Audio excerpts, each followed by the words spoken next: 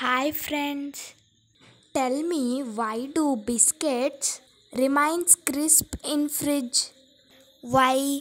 It is because of when the biscuits are kept in open, they absorb the moisture from the surrounding air, and by absorbing this moisture they lose their crispiness. But when they are kept in fridge, they retain their crispiness.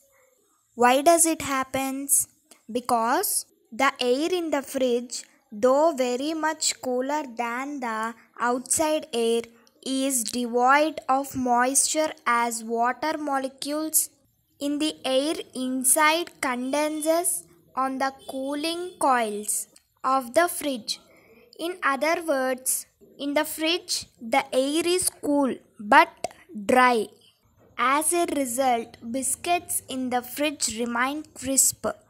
So we have to keep biscuits in the fridge to remain or retain their crispiness. I hope this video was useful for you.